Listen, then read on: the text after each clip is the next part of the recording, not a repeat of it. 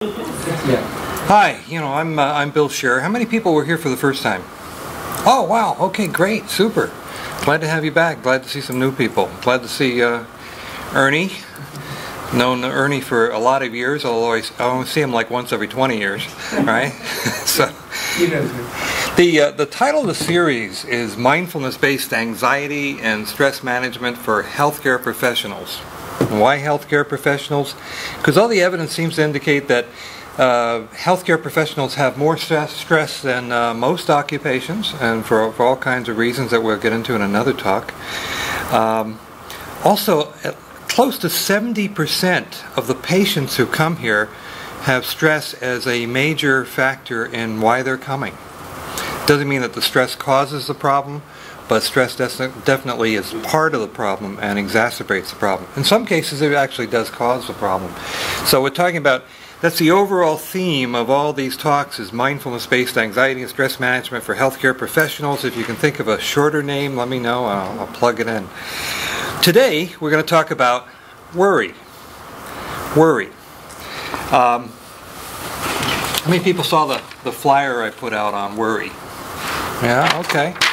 Yeah, I kind of summed it up here. I said worry means feeling uneasy or concerned about something, or being troubled about a problem. It's often part of an unhealthy cycle of anxiety. We all worry. But a lot of people experience toxic worry. And so we're talking about toxic worry, not the kind of ordinary worry that we all have every day, but the kind of worry that can be disabling and can really destroy your quality of life. How many people have heard of a guy named Larry Walters? Anybody hear of Larry Walters? Okay, he was in the news a few years ago, but you probably don't know the name. He was a guy that was sitting in his lawn chair in his yard in Los Angeles. And he was kind of bored, and he was sitting there drinking beer and daydreaming. And he started daydreaming about what it would be like to fly. Okay? So then Larry, being a very creative, innovative guy, he went down to his local Army-Navy store, and he bought a whole bunch of weather balloons. And he attached all these weather balloons to his lawn chair. And he tethered the lawn chair to his Jeep so that it wouldn't all float away, right? Then he got into his lawn chair, he strapped himself up, he made himself a sandwich, and he got some more beer, got into his lawn chair. Oh, he also had a pellet gun.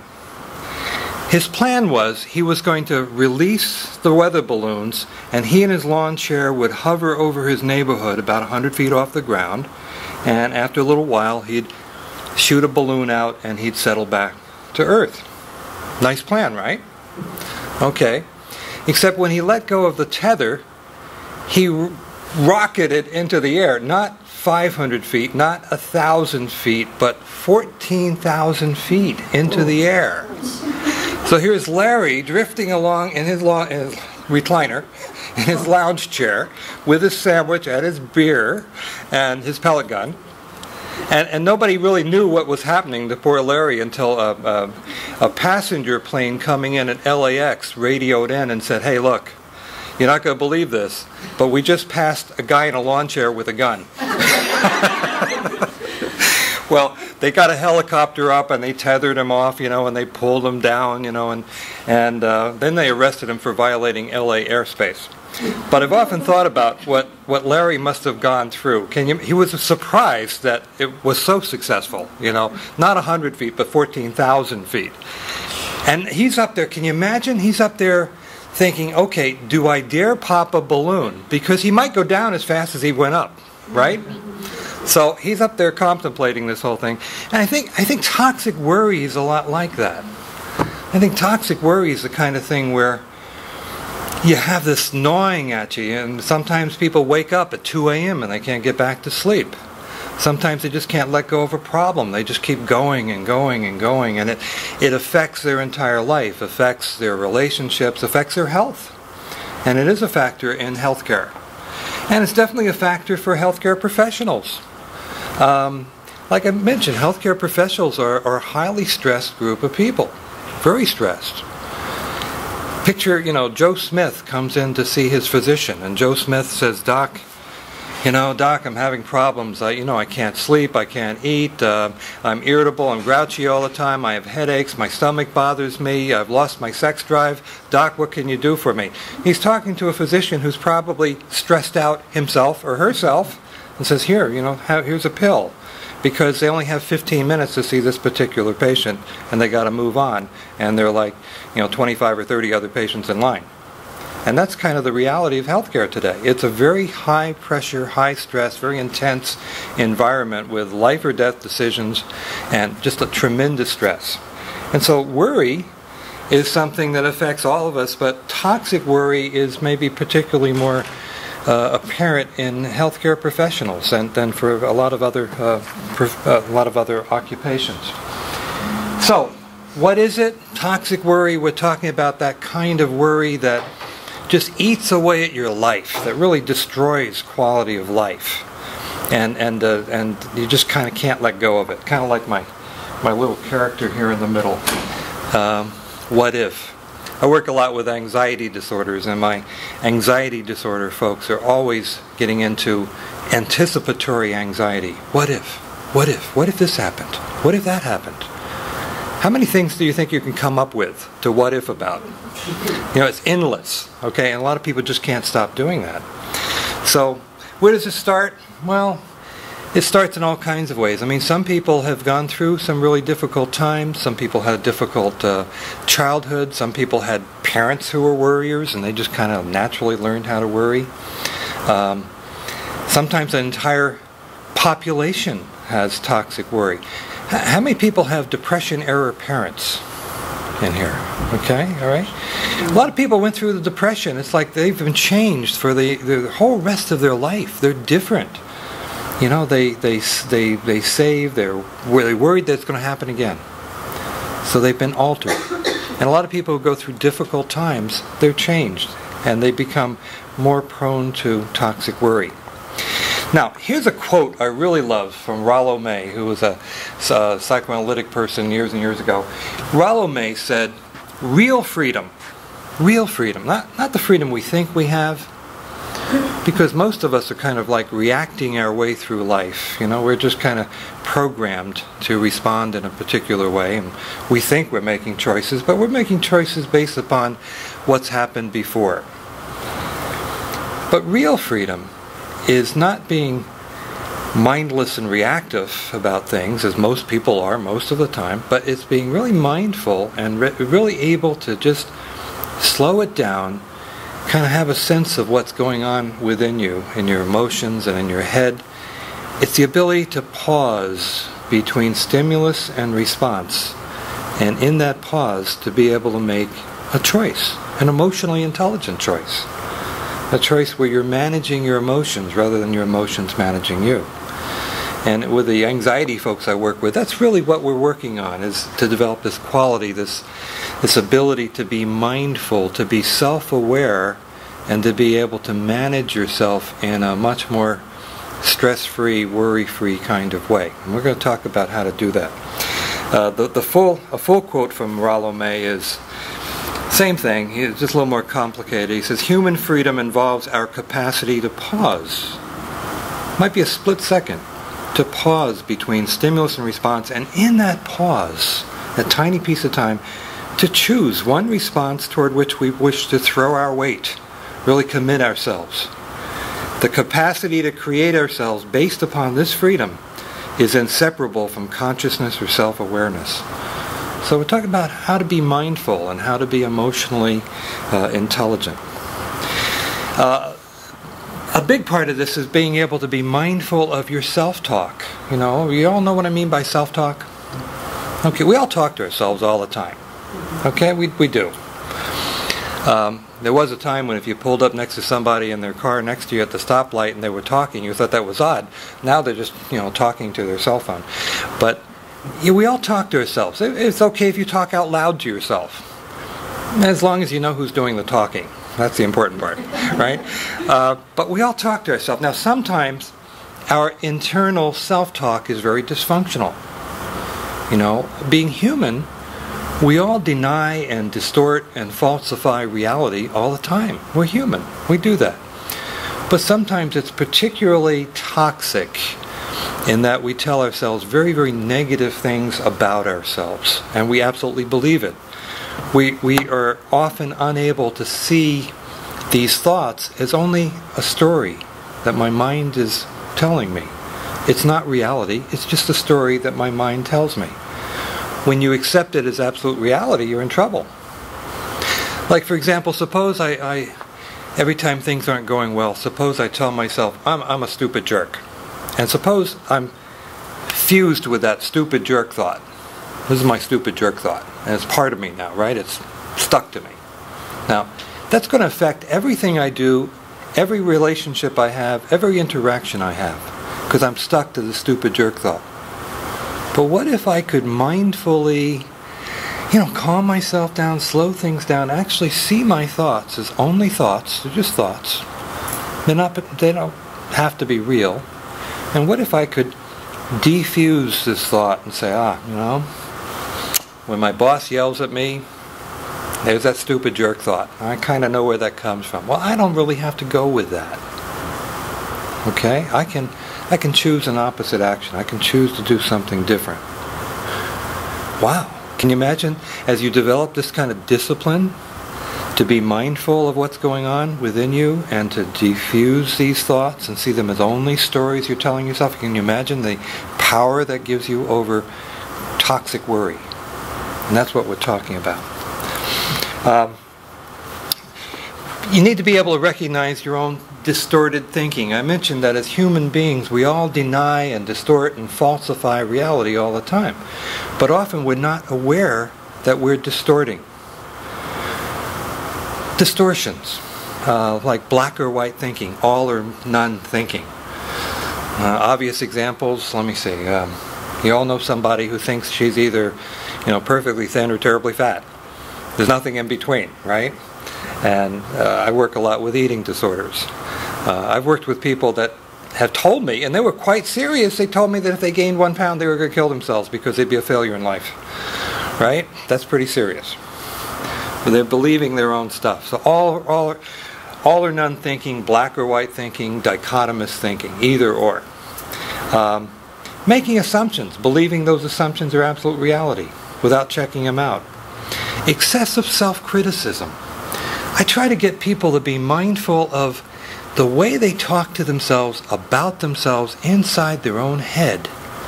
So I'll ask you all to do the same thing right now. Like, when you're talking to yourself about yourself, is that self-talk harsh and naggy and critical?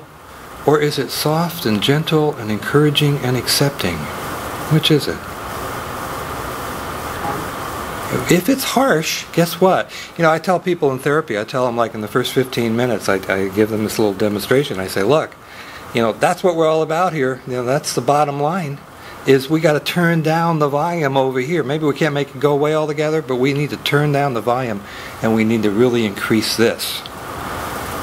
Now, as we increase self-acceptance and compassion with self, guess what? People start getting rid of addictions. They stop overeating. They stop drinking too much. They start taking better care of themselves. Life starts to change in a very, very, very nice way. Negative expectations. Some people can't let go of the fact that they aren't perfectly successful. A perfectionist is not someone who is perfect, just someone who thinks that he or she should be perfect. And they torture themselves. I work with very successful people. I've worked with surgeons who felt that they were a failure in life. At any moment, people would find out that they were a total phony. Okay? Overgeneralization. If something happens, then I'm a failure. If I flunked my geometry exam, I'm going to be a street person. Right? People think like that, right? They do. Okay. Magnification, awfulizing, or catastrophizing. A lot of people come to see me for stress and depression and anxiety, really get into awfulizing and catastrophizing, predicting failure, predicting a lack of success, predicting that things aren't going to go well for them. Labeling or mislabeling. Labeling like yourself, say, I'm stupid. I'm working with a a teenager right now who is extremely bright, and somehow she's become convinced that she's extremely stupid, and so I've got to prove to her that she's really bright. I mean, she's one of the most articulate people I know. You know, it's obvious that she's bright, but she thinks she's stupid, and she readily says, "I'm stupid, I'm stupid, I'm stupid." Well, you know what? If you keep telling yourself you're stupid, not only are you going to be very unhappy, but you're not going to try a lot of things that might be very satisfying for you. You're going to hold back. Okay? Henry Ford said, whether you believe you can or you believe you can't, you're right. Does that make sense? Okay. Personalization. If people on the other end of the office are talking, it must be about you, right? You know, some people. Yeah, some people, you'll see somebody come and they'll cross the street or go the other way because they know that person is thinking negative thoughts about them. Emotional reasoning. If I feel stupid, I must be stupid. No, it's just an emotion and a story you're telling yourself. Emotions are just emotions. Jumping to conclusions. More of the same.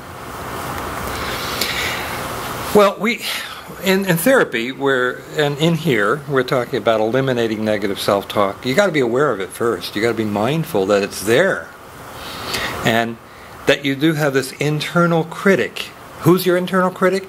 That's the part of you that's saying, you know, you can't do it. You're stupid. You should have done this. You're not good enough. Okay, you need to fire your internal critic, and develop an attitude of self-compassion, self-acceptance. And we'll talk about strategies for doing that.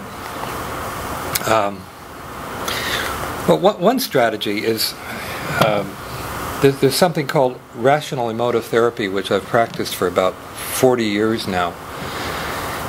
If something happens to you that's upsetting, first chance you go get a piece of paper and write down ABC. Okay?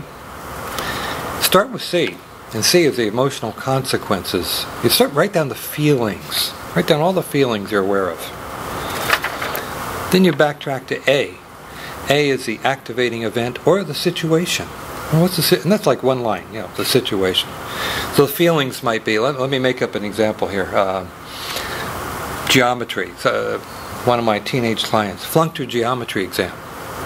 Okay. Her feelings, we start at C, the emotional consequences. C, she was feeling embarrassment, shame, guilt, fear, dread, anxiety, despair, hopelessness. Wow, okay. What's the situation? Back to A, the activating event? Flunked her geometry exam. So the question is, let's call her Susie. All right, that's not her real name, but Susie, is that automatic? I mean, does that necessarily follow that, you're going to have all these heavy feelings if you flunk your geometry exam? She says, yes, every single time. I said, well, wait a minute, Susie. If we had 10 people, same situation, flunked their geometry exam. She said, well, that happened. Half my class flunked. I said, okay, so we have 10 people flunk their geometry exam. How many of them are going to be feeling hopeless and extremely guilty and full of despair? How many of them? She said, well, I guess I'm the only one who does that. I said, okay, gee, we must be doing something different. So now we get to B. B is the beliefs, the self-talk. All the things she's telling herself about flunking geometry. As a first century philosopher said, Epictetus, he said, it's not the event that upsets us, it's what we tell ourselves about the event. Okay? What is Susie telling herself? She's telling herself, you know, I cannot flunk a geometry exam. I'm really stupid if I flunk geometry. I'm a lousy student. My parents will be terribly ashamed of me. I will never complete high school. My future is ruined. I will never succeed. I can't stand this. I'm a terrible, stupid person. On and on and on. Now, everything I just mentioned, that's all distorted, negative, irrational self-talk. But we all do things like that. but we don't know that when we're doing it. So I work on helping people be aware. And writing it down with ABC, that's one way of becoming aware. Because if you do this again and again, you start finding that you've got the same dozen negative thoughts. And you start getting very, very good at catching yourself in the act. And you say, oh, wait a minute. No, I'm not going to do that again. I know that's not true. So you can change your thinking. Does that make sense? Okay. Now, part of that is eliminating shoulds and must. I should be doing this. I must be doing that. Albert Ellis, whom I studied with, who developed rational motor therapy, he talked about compulsive masturbation. He also said people need to stop shooting all over themselves. Anyway, and again, rational motor therapy and other cognitive therapies are ways of doing this. Just practicing mindfulness. Mindfulness meditation is a way of doing this, of becoming more aware. They're like two things you need to be working on: self-awareness and self-management in an emotionally intelligent way. Okay. So let's talk about how to incorporate all this into your daily stress management program. Remember last week we talked about your daily stress management program? And we're going to have a whole session really breaking that down and going into more detail about how you can kind of pace yourself through the day and manage your stress step by step all the way through the day. Well, here are some strategies that you might incorporate right now into your daily stress management program. Number one is don't worry alone. You know, I don't know of anybody who is so well put together that they can't get themselves in real trouble if the only voice they're listening to is their own. They kind of like think themselves into a bad place. But we all need some warm, confidential relationships. We all need to have people that we trust that we can turn to and talk to about what's troubling us. And often, what happens when you talk about something that's really worrying you? What happens usually if you're talking to somebody who is a good listener? Not somebody who loads you up with advice, but somebody who just really tries to understand. What happens when you can do that? It often feels better. I have people come in and they're totally stressed out and they just want to talk, and they talk and talk and talk, and I'm having trouble saying anything. And they might get up and leave at the end of the session and say, oh, wow, that really helped. I really feel better. And I haven't done anything. Right? Rob and I have our Dalmatians with us. And that even helps, too. Just because often I have a client who will sit on the sofa with one of the Dalmatians, petting the Dalmatian. I had one lady leave and she said, oh, I feel so much better. Thank you. That was great. That was wonderful. And I said, well, I'm glad you got something out of it. She said, well, not you. It was the dog. So anyway. So don't worry alone. Don't worry alone. Connect with people. Do your homework. Collect the facts. You know, if you get out of the shower and you notice you got this mole on your arm and you never noticed it before. Wow, looks suspicious. Maybe, oh, wow. And you worry and worry and worry. Well, get the facts. You know, check it out. And next, develop a plan.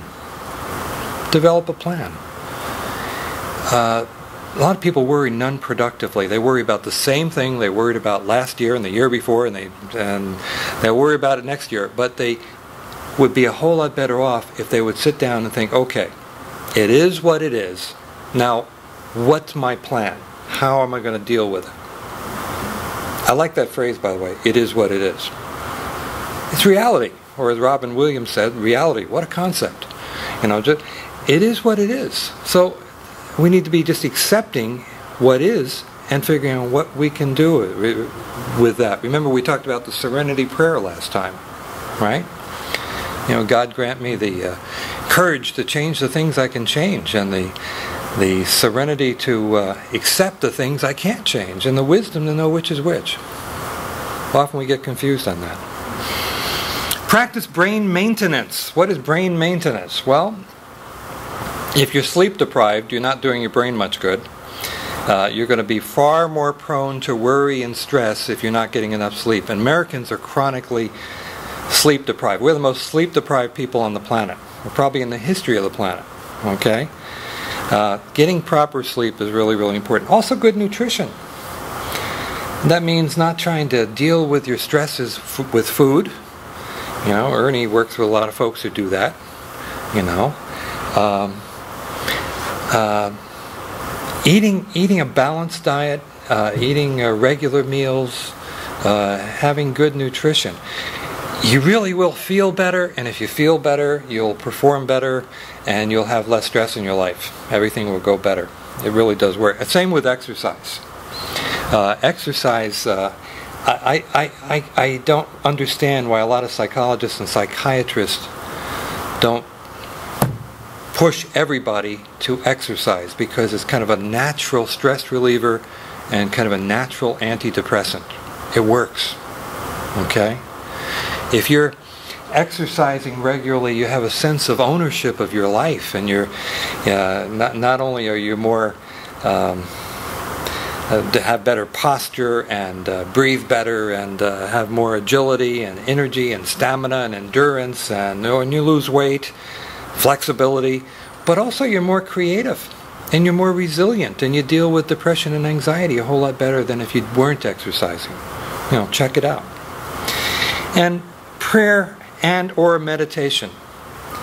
I teach mindfulness meditation, and sometimes I have people say, well, I'm a Christian. Oh, okay, there's nothing incompatible. Christians meditate too. Okay? They often call it contemplative prayer, but same thing. Okay? Meditation. There's so much evidence that if you meditate regularly, you are going to manage your life a whole lot better. You're going to be more compassionate toward yourself and other people. You could be more moral, more just, more balanced. Okay? Manage your stress. And finally, the fifth worry management strategy is let it go. And that's my mantra. And that kind of goes along with the Serenity Prayer. Let it go. You know, think about all the things that you worry about. How many of them actually happen? If you can say into yourself in a very quiet, gentle, inner voice, let it go. It's all right. Slow it down.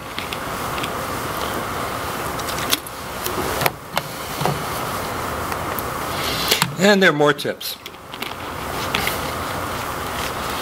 Like more effective self-talk, more realistic self-talk. Well, we kind of talked about that, how to cultivate that. Telling yourself things that really have some evidence to back them up. Okay? Having a great support system. We all need that. If you don't have one, you need to be building one. If you have toxic people in your life, maybe you need to, quarantine yourself and find some other people. Self-compassion. Remember the difference between the naggy, harsh inner voice and the compassionate inner voice? We want the compassionate. Okay? Laugh. Find humor in things. If you're laughing, you're really helping your immune system. If you can't laugh, you're in trouble. Don't self-medicate. And we self-medicate with alcohol, with food, with gambling, with sex, with shopping, with pills. I think self-medication is like anything that you do to distract yourself from having to deal with you. Okay? And some way of just numbing out and distracting yourself so that you can avoid dealing with the real stuff. Sunshine. Just wear your sunblocker, by the way, but get out and let the sun hit your retina. That's a natural antidepressant. Have the kind of lighting that really helps you feel more up. If you go into a brightly lit room with the right kind of lighting, that really helps your mood. Quick burst of high energy exercise. If you're feeling kind of down and stressed and depressed, get up, walk around. I work with creative people and people who have writer's block. I say, hey, you know what? I got a great cure for writer's block. Just leave the computer, get up, walk around the block. I guarantee you'll have some fresh ideas while you're doing it. Works every time. Try it. Just get active. Break the state. Do something different. And that's what I call changing the channel. You know, if you're stuck on a depression, anxiety channel, change the channel. Do something different. Take a trip. Take a vacation. Go do something you've never done before. Change the channel. Music. All these photos are from my backyard. I live up in the mountains. Music. Music, particularly the right kind of music. I mean, some music is kind of anxiety producing, but the right kind of music like Mozart or whatever, you know, it's kind of naturally soothing and kind of works against worry. Human touch, massage, can really help you relax and not worry. Ration your online time. A lot of stuff online and spending endless hours online can actually be very worrisome. You know, very stressful. Try to ration that. Go for human moments. What do I mean by human moments? I mean, try to connect with people. You know, and if you're looking at your spouse and you during the course of the day you have some positive thoughts about your spouse, but you never express them, well, express them. Let your spouse know. Talk to people and connect with people.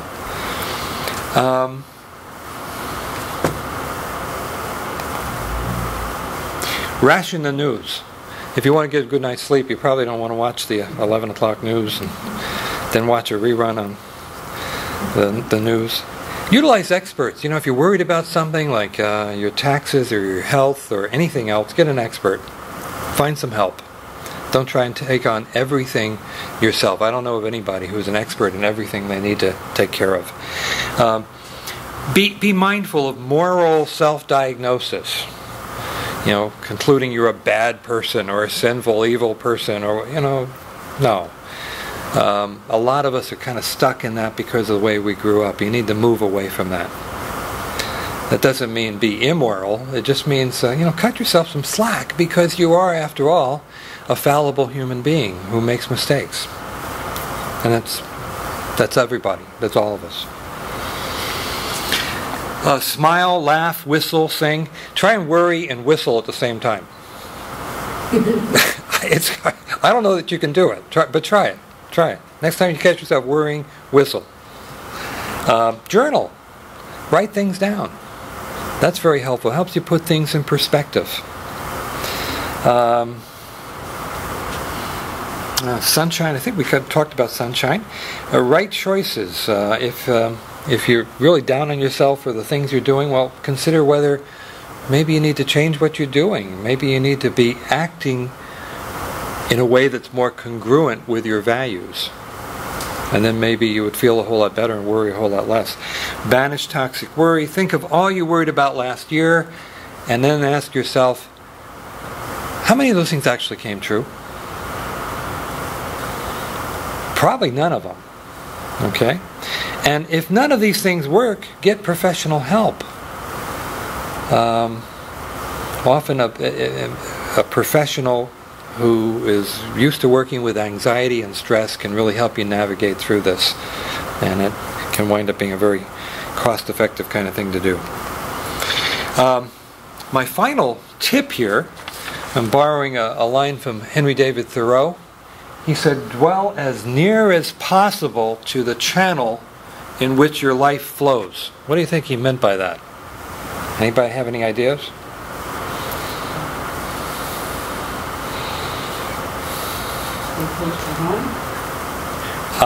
Well, yeah, it could be.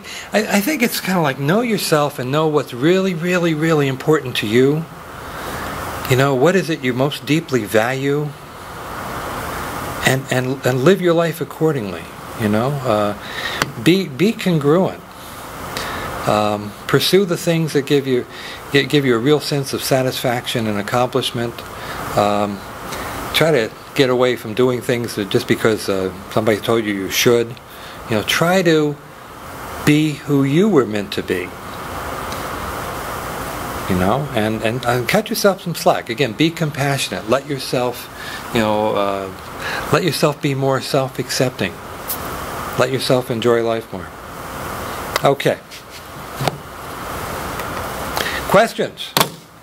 Good time to ask questions. Any questions you got? Yes. Is Get more sleep. But what if you can't sleep? What if you can't sleep? You're telling me you just can't sleep, so how do you get past sleeping so you could sleep, so you could have your brain working? Okay. Well, there are a number of strategies for getting sleep. The worst thing you can do if you have trouble sleeping is to worry about sleeping. You know, you ever try to catch yourself falling asleep? It's like you're laying there and you say, okay, now, this next moment I'm going to fall asleep. No, it didn't happen. Okay. You could do that all night long. I went to a workshop years ago where I was going to be a speaker, and I was really energized, and I was so energized I had trouble sleeping. And then I got to worrying about sleeping, and I stayed up the entire night. And I looked in the mirror first thing in the morning, and I looked like I'd been on an all-night drunk. Fortunately, I had some Murine with me, or Visine, or one of those, and I cleared up my eyes, and I went and I did the workshop. It all went well. I was tired, but it all went well, and I really slept well that night. And I learned from that. I learned that, okay, I can do without sleep. You know, I don't have to sleep. I'll be tired. Worst thing that can happen is I'll be tired. And I think that's the last time I worried about getting to sleep. It's like, okay, if I sleep, I sleep. I'm not going to worry about it. And instead I shift my thinking to listening to bird sounds outside or thinking about pleasant things. It's a good time to do some breathing exercises like diaphragmatic breathing. We talked about that last time. We're going to talk about that some more. If you're in the meditation, that's a good time to do it. Any relaxation training skills like progressive muscle relaxation. We're going to talk about a lot of these things. In other words, don't watch the 11 o'clock news. Don't watch an action movie. Just try to settle down and think about peaceful things, and don't worry about sleeping. Okay? And there's some other strategies as well, but that's kind of like the short answer. The worst thing you can do is worry about sleep. Just tell yourself, hey, if I don't sleep, I'll be tired. I'm not going to worry about it. And for a lot of people, that helps. So, other questions?